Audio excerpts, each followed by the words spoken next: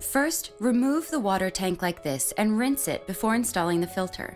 Then unscrew the filter cover by turning it to the left.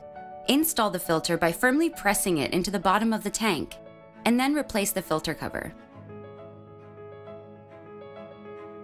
Then fill the water tank and reinstall it. Plug in your Vitapod machine and turn it on from the rear switch. The filtration system will start automatically. At this time, press and hold the prime button on the filter cover until all air escapes from the system for proper circulation. The system will now circulate for 10 minutes, then turn off. Then, empty and refill the tank with fresh water. Once you've done this, the machine is ready for use.